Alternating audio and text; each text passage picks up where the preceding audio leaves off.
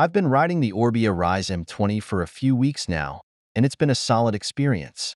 First off, the bike feels light thanks to the carbon frame. It's easy to handle on the trails. The suspension, with 140 millimeters of travel, keeps the ride smooth, even when the terrain gets bumpy. The motor is what stands out the most.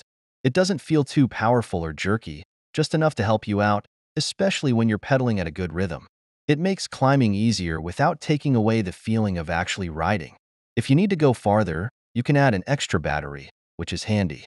The Shimano gears shift well and give you plenty of options for climbing or speeding down hills.